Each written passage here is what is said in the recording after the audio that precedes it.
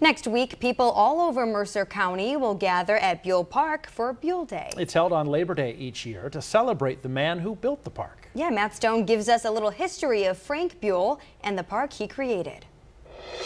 Frank Buhl created Buhl Farm Park 107 years ago as a place where all the steelworkers and their families could enjoy themselves.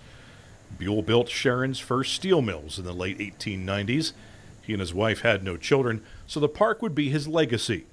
He left behind $500,000 in 1918 to operate the park, which in today's dollars would be $15 million.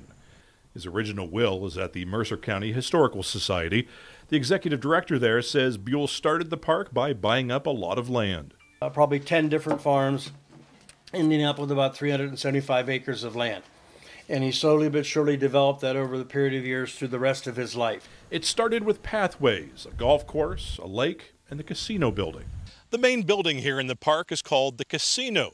It's not a place where you can gamble, but back in the early 1900s, a building where people would gather and have fun was called a casino, and it still remains that name to this day. But over 100 years later, the park has grown to meet the needs of its community. Put in disc golf, to add an inclusive playground, to put in a natural outdoor kids playground called Sandy's Place. We have reopened and revitalized the golf course. Over a century later, thousands still visit the park each year.